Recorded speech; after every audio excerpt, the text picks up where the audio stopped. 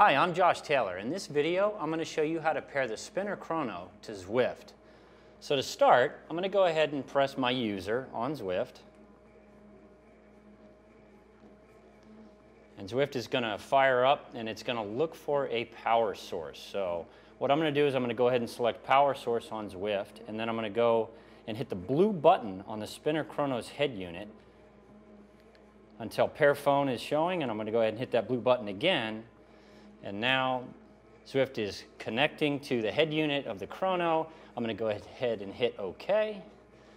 And now you can see I've got my power source and cadence. If cadence does not come up connected, go ahead and hit tap to pair, and it'll bring up the Spinner Chrono.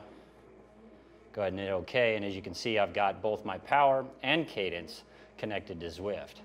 If you have a Bluetooth-enabled heart rate monitor, you're going to go ahead and select the heart rate monitor on Zwift, and as you can see, it's already bringing that up so quick for me. I'm going to go ahead and hit select, and now I've got everything I need to get into Zwift, and I'm going to hit let's go, ride,